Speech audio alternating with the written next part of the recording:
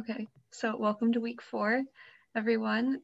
This is going to be our last full lecture with you all because Wednesday is almost completely going to be devoted to our presentations. So first off, I wanted to start with the reading discussion for the GFI fermentation report. So I hope you had a chance to read it. So can anyone tell me first, what are the 3 types of fermentation categories that GFI has identified?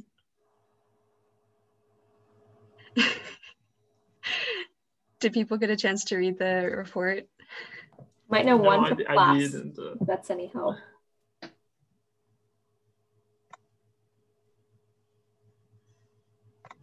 Yeah, okay, so you might know at least one class because it's been half of cellular agriculture.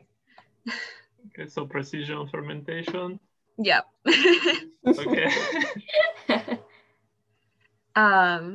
So then there's another one which is what they categorize as including sauerkraut, sourdough, kimchi, tempeh, all of that other stuff that we have known from throughout cultures.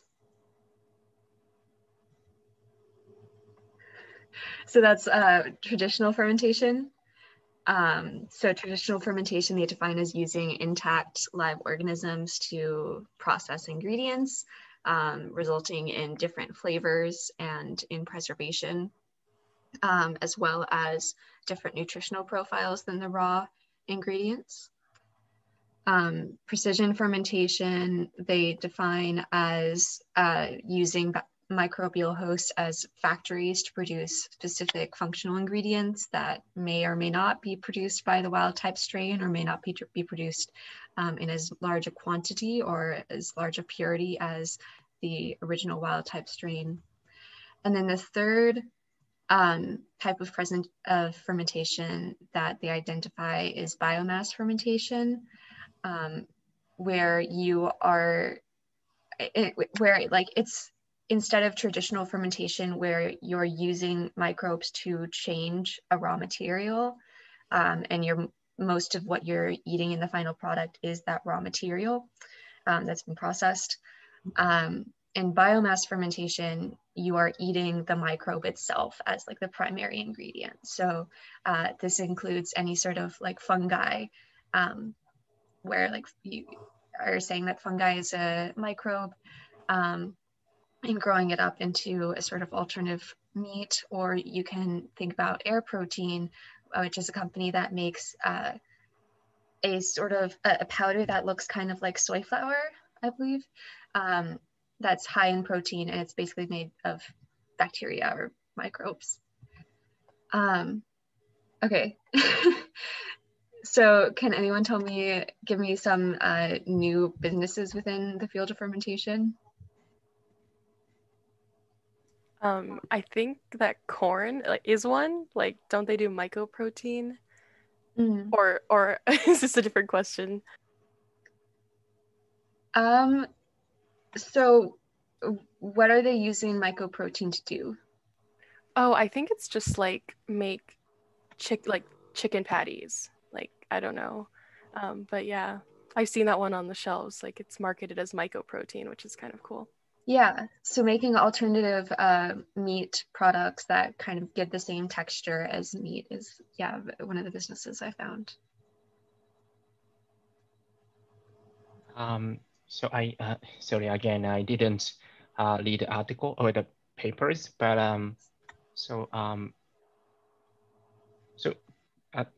the meaning of question number 2 is kind of beyond culture meat, right? Like new businesses like a gel tour, like collagen, making a collagen by fermentation. And also some companies trying to produce feedstock for livestock, like a protein. This is also new businesses, I think, like an alternative of fish meal. And sometimes a vitamin or food ingredient as well? Yeah. Yeah, so functional ingredients like Geltor, like Geltor's collagen are really important. So those includes enzymes and vitamins that give a new function to a food, but may not be found in a high amount in the food. They may not make a huge percent of the final product, but they're hugely important to the function of the food overall. So Geltor is working on cosmetics right now, as well as some nutraceuticals before they are moving towards food products. And then you also have feedstock, like feeding livestock. But actually, one of the things they talked about here in this report were using fermentation to make pet food. Which I thought was pretty cool. You can also make eggs, dairy, gelatin, seafood, all different products under fermentation, as well as palm oil, which is not an animal product, but the traditional farming of palm oil is still very environmentally intensive. So we're finding that we can produce palm oil through precision fermentation as well, and that might be a more sustainable alternative than farming palm trees. Yeah, and then there's one way that precision fermentation, there's at least one way that precision fermentation can be used to benefit cultured meat. Does anyone remember? Has to do with media. Okay, to produce the growth factors so Exactly. that we won't need to use FBS in the media. Exactly. That's perfect. Yeah. And so that's the applications for precision fermentation products that I found. There are also different businesses that happening within fermentation that you're getting partnerships with larger companies who have the structure already in place to produce these products at a large scale. And you also have some companies starting up that are not selling products themselves, but are instead offering their services to optimize the process of someone's fermentation. Awesome. So question 3, what are the 5 steps in the value chain of fermentation, or 5 steps in development of a fermentation product?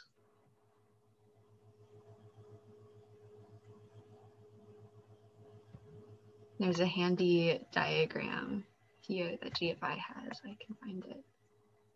It's in section 6.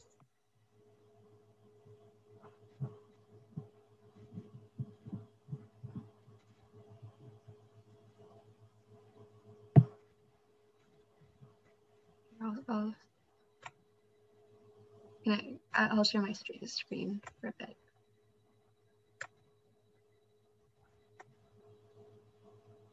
So the 5 steps for fermentation are like you can think about like the 5, some of the 5 departments in a fermentation startup or bit company that's devoted to the technological side would be feedstock optimization. So what are you feeding your bacteria or other microbes? Developing the strain of microbes that you're using, and exactly what target molecule you want, because if you're thinking like, oh, I want my product to have I'm making a cheese and I want it to have a certain stretch. You have to think about what molecule gives it the stretch that you want. So that's target selection. You have to think about bioprocess design, so making a bioreactor, thinking about recycling and all that. And then finally, the formulation of the final product. So is this going to be a cosmetic face cream or a cheese or any of that other stuff? And also food science will come into this.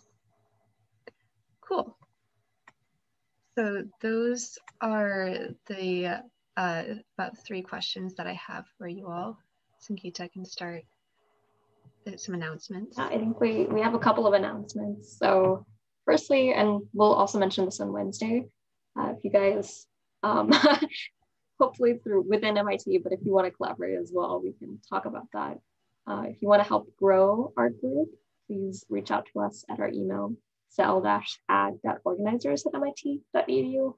And we'd love to work with you because we know you very well now, to help grow our group. Yeah.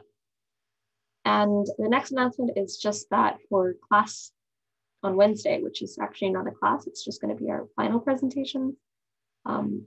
We want to make sure that everyone is okay with people from our club who might want to join in to possibly view.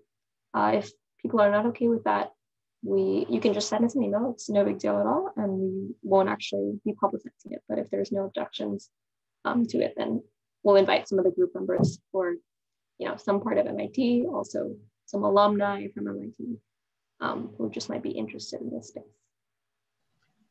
I think we have an announcement related to this also, which is also we're consider, since we have all these recordings available of the class, we would like to make it as available to the public as possible. So we are considering making these lectures public, but we know that you have participated throughout these class, and your face or name might be on materials. So let us know also if you would not like to be shown on the class recordings, and we can figure out a way to either keep our recordings unlisted or edit you out of the video. Yeah, and let it just email us at Cellular Organizers if you have a problem. We're happy to discuss or change what needs to be done to make you comfortable. Okay, yeah. Would you mind if I ask you one question about the Cellular Ag at MIT? So would it be possible to learn about a Cellular Ag at MIT? I mean, what is the mission and what is the the role, or what's the goal or something like that? Yeah, so are you asking about just like what the group's mission and goal are? Yes, yeah. Sorry, I'm not familiar with Cellular Ag at MIT, so just in general, just I would like to learn about that. Yeah, so we are the group that's putting on this course. We're trying to become a student organization in the spring, and really our biggest goals are just to encourage knowledge and research and career development within Cell Ag here at MIT. And I mean, one of our long-standing goals is to bring real research from a professor in this space. But yeah, Emily, me, Adele, Megan, Jasmine, we're organizers currently. And so if you have any interest at all in bringing more activities like this to MIT, please feel free to reach out. Yeah, so far we have this class, we're making grants, we have a website, LinkedIn, all that fun stuff. We run a newsletter. We sort of run a journal club, but we'd like a new organizer to pick that up again. We're running career fairs. So we're doing a lot at MIT to spread awareness of this field, educate students as well as professors, and bring research to the university. I see. Thank you. Thank you so much. Understood. Okay, are there any more questions?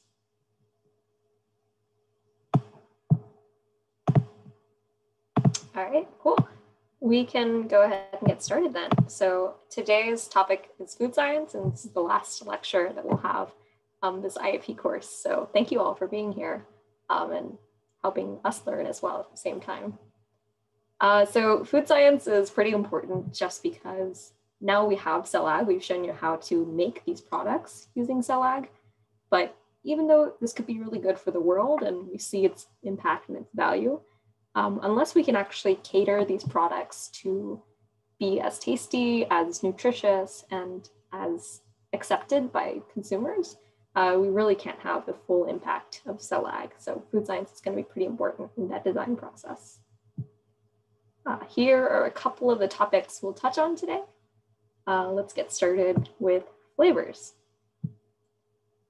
So flavors, just as a background, you have two main physiological components to flavor. You have both the taste on your tongue, and you also have the aromas you can perceive through your nose. And when you put all of those signals together, along with your own mental perception, you get what we call as flavor. So it's pretty complex sensory impression that we can really design with. And when we think about flavor characteristics, there are a number that we can talk about. You might be familiar with the 5 basic tastes, which are spicy, or sour, or bitter, salty, and sweet. There's also the 6th, which is called umami. And you might be familiar with this in the taste of mushrooms, or just very earthy and meaty, savory, hearty foods. This is one in particular we really want to try to tap into with our development of plant-based proteins and cellular agriculture as meat. But it's also important to notice that there are other components we don't usually associate with the tongue that come in touch with developing flavor as well. And these are temperature and texture. So for example, if you were to eat pizza or pasta that is fresh and given to you at a restaurant, how does it taste different from one that has been stored in the fridge overnight? So there's a lot of just variables at play that we can kind of understand to develop the best foods that we want. And so when we actually talk about the science of food, it's tough because it's, it seems pretty subjective, but there are some ways that we can also start to quantify and start to make this a little bit more objective. And so, especially with flavor, when we want to set up some sort of human study, we do what is called a taste panel. And so essentially what we have is we have people who are trained to recognize the level of flavor. So for example, I can add a certain amount of hot sauce to 5 samples, like increasing the amount of hot sauce each time. The trained food tasters, the food panelists, will be able to say, every time they taste the level 3 spicy, they'll be able to say, this is a level 3 spice, for example. And so they have this kind of standardization of their food, like palate, basically. And so when we give them new foods to taste, we can say, does this have a spice level of, what's the spice level? Or what is the salty level? Do you think it's too salty or not too salty? And we can actually quantify this on something we call a spider chart. So you can have many different characteristics and you can kind of rank their dynamic value between foods. And this is a pretty well-known graphic for companies like Sensory Spectrum, which basically is a contract research organization for people who are trying to set up food panels. And so when we take the human aspect of that, we can also think about the biochemical aspect of flavor. At the core, anything that's responsible for a taste and the smell or the way you perceive a food's look comes down to chemical compounds. So something that is very buttery usually has the same compound, which is called diacetyl. And we can actually identify these compounds through chromatography. So we talked a little bit about chromatography in the last downstream processing class, where you have a column and you can actually have certain compounds come down that column. And based on the way they come out of that column, we can say things about what the structure of the compound might be. And so there are 2 types of chromatography that we usually talk about in terms of identifying flavor compounds. One called GCMS and another one called LCMS. All they stand for is gas chromatography, mass spectrometry, or liquid chromatography, mass spectrometry. And all that MS stands for is we have a machine that can essentially tell us exactly what this structure, or very close to what the structure looks like. So from that way, we can put together the data we have from people. We can also put together the data we have from what's actually in the compound itself. And if people perceive something to be really a certain taste, we can usually associate it to what compound is actually inside of the food. And so in this way, it becomes pretty scientific and pretty objective in the sense that we know how to quantify flavor. Okay, so a very kind of important concept in food science, and especially when it comes to meats, cultured meats, proteins, there's a certain reaction that is known for causing browning or caramelization, or just really just the cooking aspect of a lot of these foods that we were talking about. It's called the Maillard reaction. Essentially, when you have any sort of sugar or simple carbohydrate and amino acids, which are the backbone of proteins, you put those together and you heat them up around 250 to 300 degrees Fahrenheit. And I'm sorry, I really don't know how to convert that into Celsius on the top of my head. We can put this together and we get what we're very, very fond to look for in cooking, which is this very kind of delicious looking brown color. And we've found that, you know, the guy that found this reaction actually found that most of these compounds are present in this sort of cooked or roasted tastes. So when we're talking about meat, especially, this can be a really satisfying flavor. So when we're developing new products, we want to make sure that they can undergo this Maillard reaction pretty similarly to what we know and what we consume in meats that already exist today. And this Maillard reaction is one of the main ways we can sort of add flavor or perceive flavor through cooking, and we'll talk about a second way in the next section. Yeah, this is just a little bit of an example of some people who are working on plant-based protein and trying to change the taste from a little bit more chalky or more bean-like to one that is more umami or more resembling meat. We can really understand the compounds that are existing within the pea already, and then we can try to make them or modify them in a way that might make them cook much more like meat.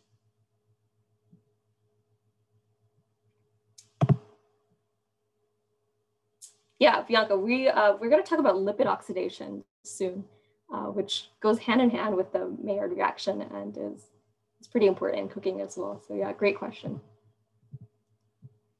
Another way that we can think about flavor and how we can bring new or interesting flavors into this is fermentation. So we talked about 3 types of fermentation.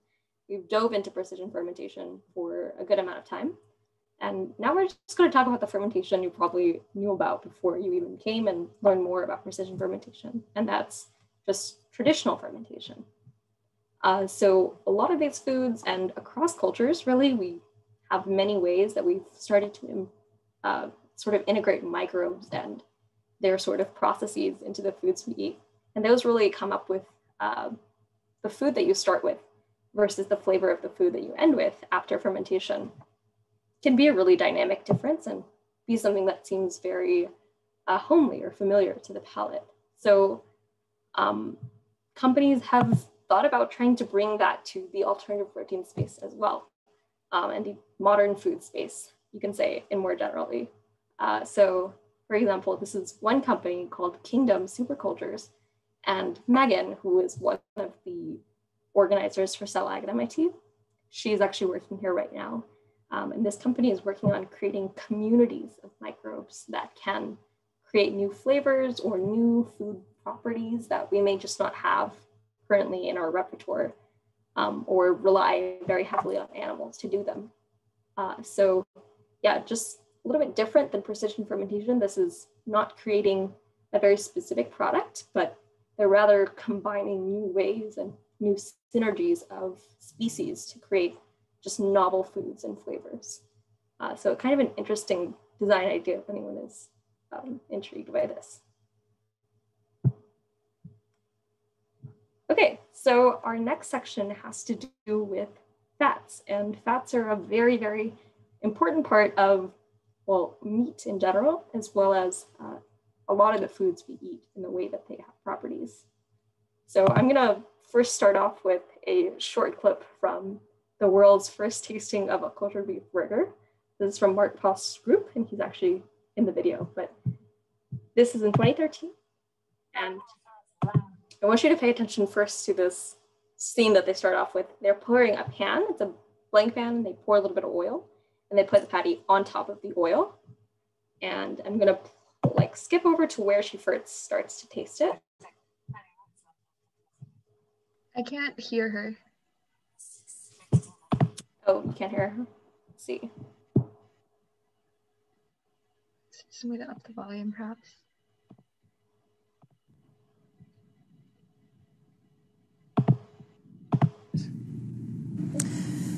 I was expecting the texture to be more soft.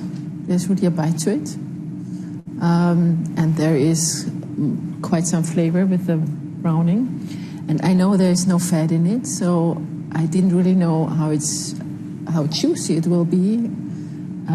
But there's quite some intense taste. It's close to meat. It's not that juicy, but the consistency is perfect. I miss salt and pepper. Nicely put, Miss.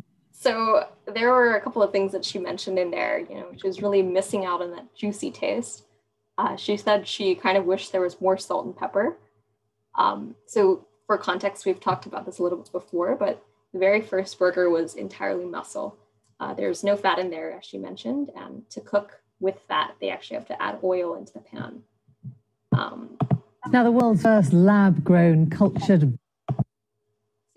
Okay, yeah, so fats are really more than just tenderness. We can add fat for tenderness just to cook, but the fat that is inbuilt in protein products and a lot of the foods we eat, it's a lot more than just juiciness or tenderness. The structure of fats actually helps to reduce the vapor pressure of a lot of flavor compounds that are normally very volatile or can just dissociate into the air basically without us being able to perceive them. And secondly, fats are hydrophobic, which means that a lot of these compounds that have flavor are also usually hydrophobic, or aromatic is what they're called, which means that those will mix together and be incorporated very well within a product. It's not going to separate out and leave you with something bland.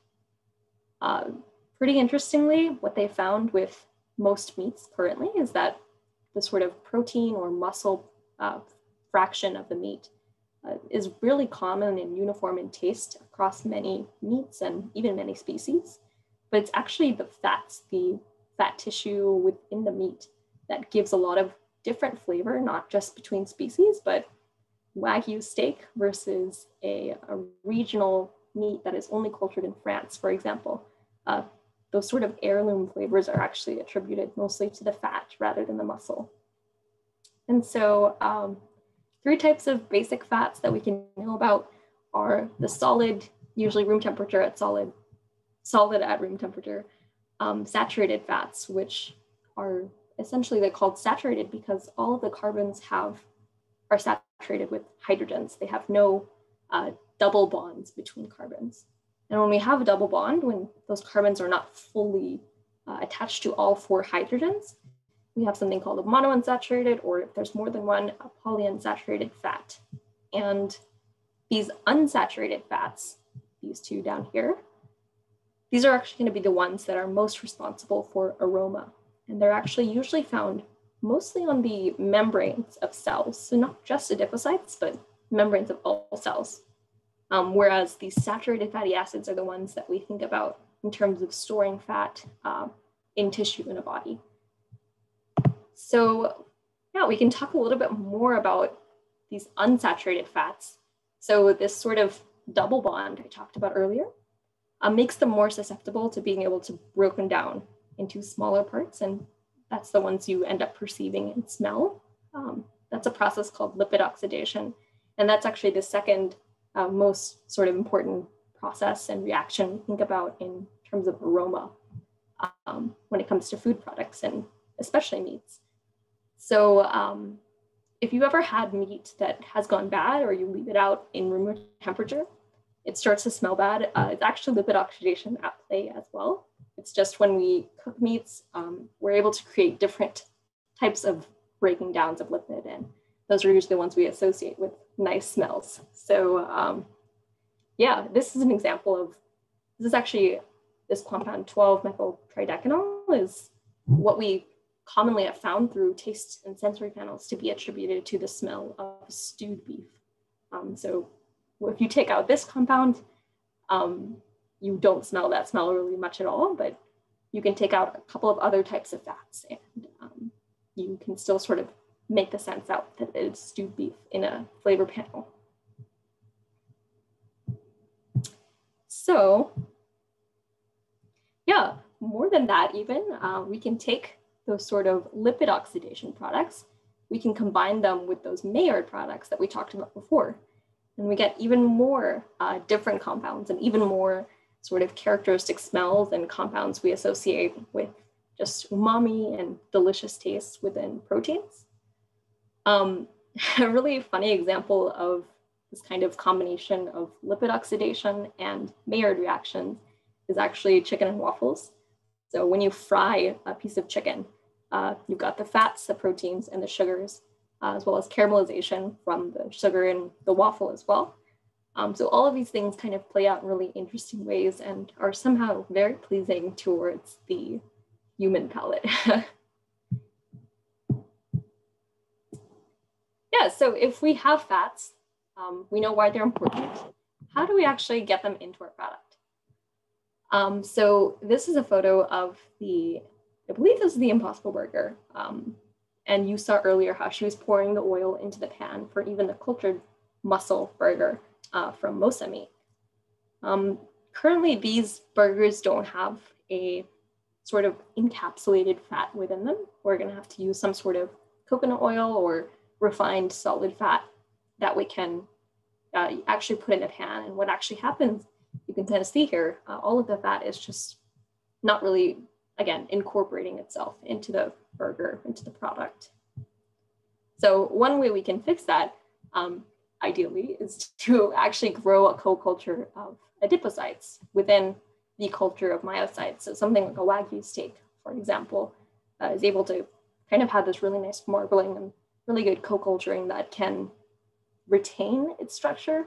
So while cooking, you're not going to just have all the fat leak out, basically. And there have been a number of people and players who have tried to accomplish this. Most notably, Mission Barns and Piece of Meat are two companies that have worked on cultured fat. So they have made some forays into actually creating like a purified version of cultured bacon and duck fat. And kind of an interesting place for them is they're trying to see if they can incorporate these cultured fats with plant-based products for the flavor. For the actual incorporation of structure, some groups are working on kind of the foundational elements of co-culture. So for example, Dr. Amy Rowett's group, specifically I think Stephanie Kowacki, PhD student at UCLA, she's working on creating scaffolds that can house two types of cells at the same time. So both myotubes and the adipocytes together. And yeah, it's definitely, if we're having some challenges with cultured meat, there's even more to say with co-culturing. And this can do with plant-based products, but in general, when we want to try to, not just mix, but actually have some sort of encapsulation of the fat within a product, we can think about emulsification. So especially in things like milks, what we can do to keep a mixture from basically separating out from water and fat at the bottom, we can make really, really small microstructures that house the fat, and those are mixed in really well amongst the water droplets. So one group, which is, I believe at UMass Amherst, yeah, Dr. Julian McClements, he's working on creating micelles that are plant-based and can house vitamins within milk, and we'll talk a little bit more about his work. Another group, which is the Alt Meat Lab at UC Berkeley, they have found a type of plant, Kiaha, that is able to form these sort of nanoemulsions and in the center house some oils. So this can be a good way that we can think about putting things into liquid formulations or even plant-based proteins. And Emily mentioned this a little bit earlier, but some of Adil's friends actually work on a sustainable palm oil that is coming through precision fermentation. So just for fun, thought we could talk a little bit about that. yeah, you know how this technology works essentially, and it's really cool how you can see that impact play out. Okay, yeah, so that's a little bit on fats. Our next topic is going to be nutrition. So now that we have our products and they taste good, how can we make sure that they're equivalent and they meet the nutritional needs that people see from them that keeps them there? So when we take a step back and we think about the ways that we've talked about how to make replacements for animal products, in some cases it can work out really well for us. So for example, with precision fermentation, when we want to make a creamy milk or whey, we can just make that whey and mix it in with some other ingredients, and we have dairy products that are lactose and cholesterol free. And that can be a really good thing for some people. On the other hand, it can also have shortcomings when we sort of isolate this part from the whole. For example, when we make cultured beef or cultured meat, we don't naturally get vitamin B12 within the meat itself. And that's because B12 is synthesized by gut microbiota within the animal. So when we think about cultured beef, we're going to have to actually supplement it with B12 that we make from other microbes if we want to have that property.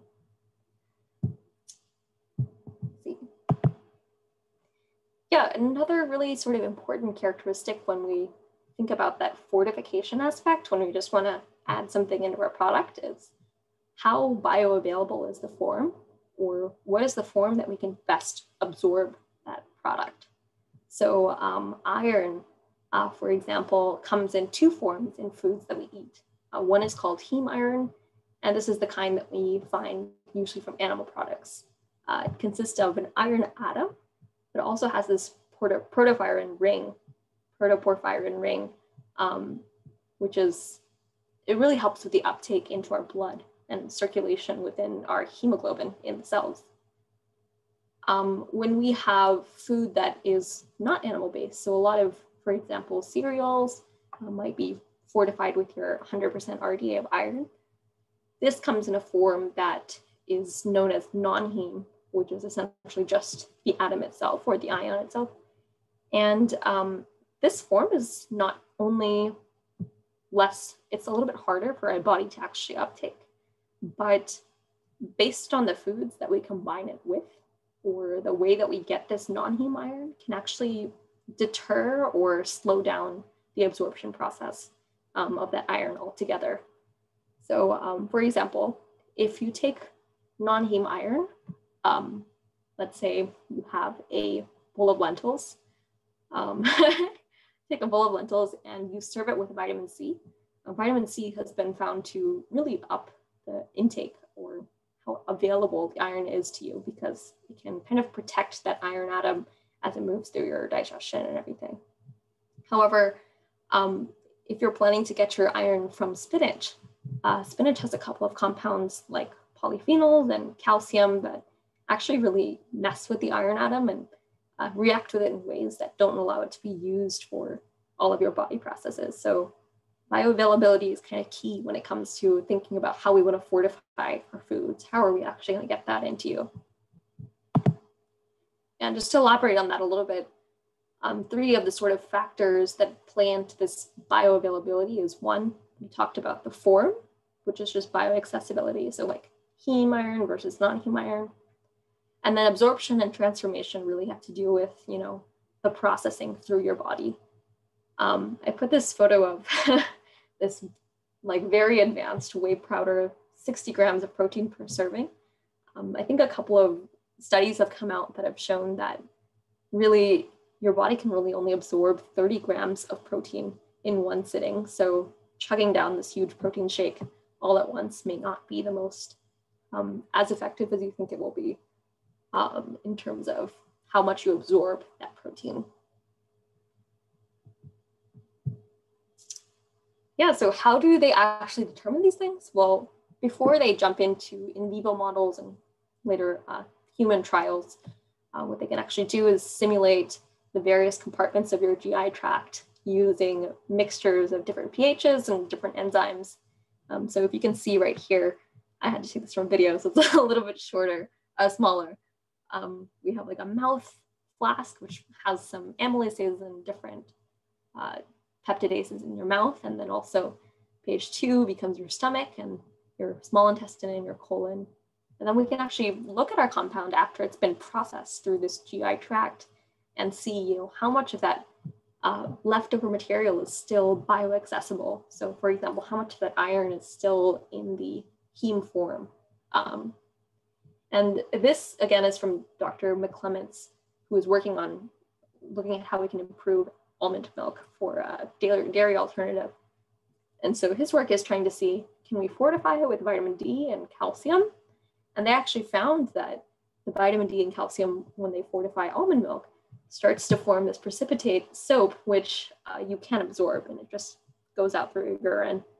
So may not actually be helpful to do both in one, in this one formulation.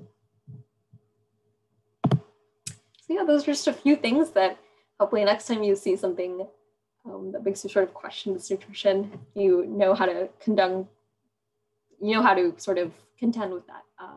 This is one product that very recently, just started its pre-ordering.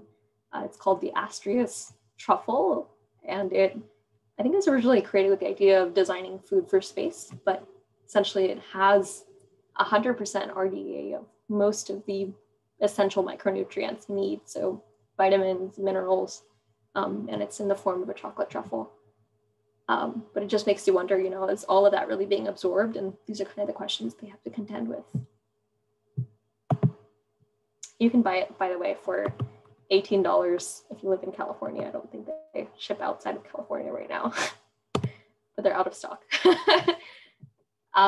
Yeah, so our last section is going to be marketing, and we touched on this a little bit in our last class. So we'll just continue a little bit about that because it has a lot to do with the way that people choose and actually end up buying their foods. So a couple of factors that have been really important for people. The top 3 are taste, price, and convenience. Along with that, there are other things that are more secondary, so health and wellness, safety, social impact, and experience. And some of these things are kind of what we're touching on keenly in cell ag and alternative proteins. So just good to know that it's not really, may not be the first thing in people's minds when we're designing.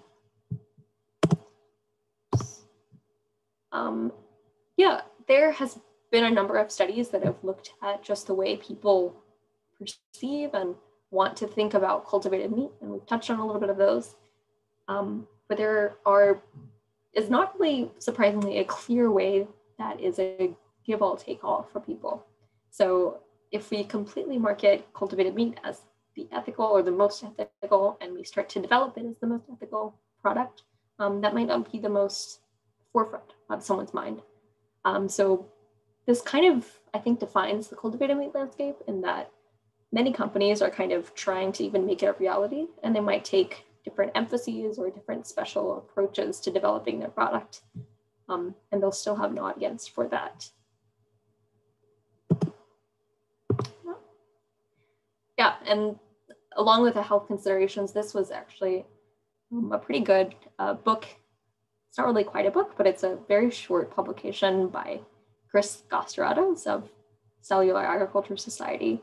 He basically just gives 90 reasons to consider cell ag, and this is kind of a few of those in relationship to health that you can think about. So I think also it's important to note here that the term lab-grown meat, or the idea of something you grow in the lab as being unhealthy for you, these are just a few of these sort of advantages that you can communicate to those people, as well as start to contend with yourself, you know, where can we actually make improvements over currently what exists? And I know that currently, you know, things like the Impossible Burger and the Beyond Burger, they're often, you know, complained to be they're not that much healthier over like a traditional burger, right? Like they still have a lot of fat, a lot of this, etc.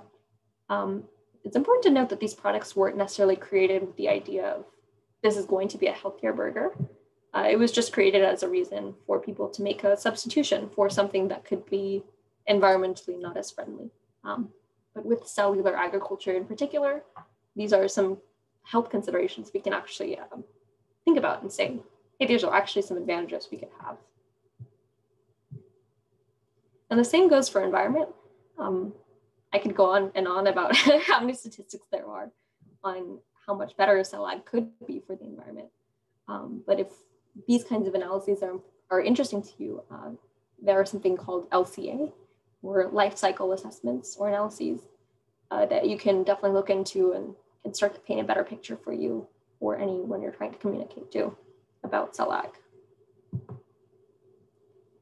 And I guess our next topic has to do with just sort of the controversy or even just problems that cell ag could face, not even cell ag, plant-based meat as a first starting point could place as an alternative to conventional meats.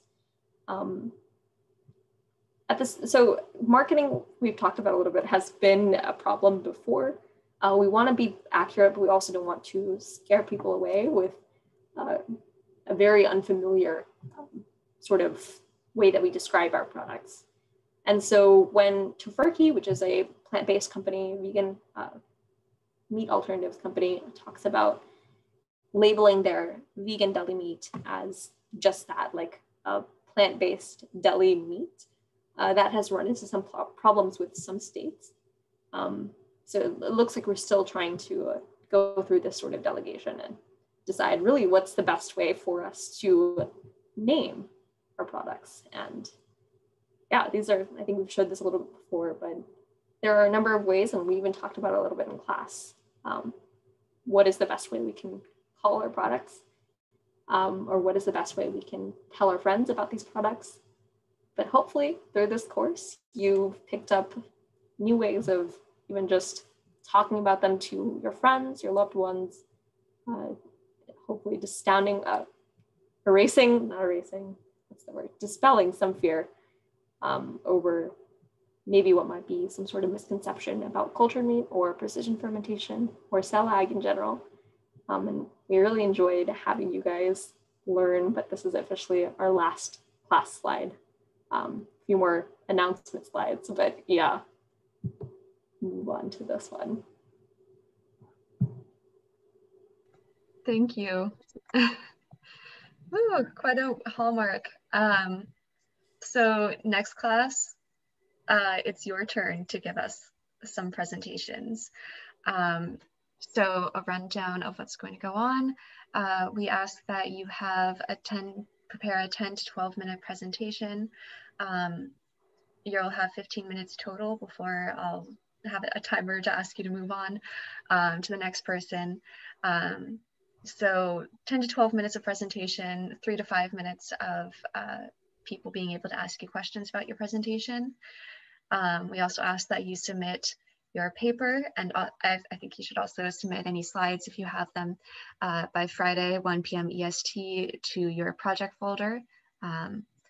I've prepared a sample presentation for you all, and I think Jasmine prepared a sample paper proposal to give you some examples of what we're looking for. So those might be helpful.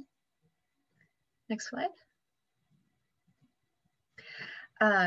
And we are giving you incentives to prepare these presentations.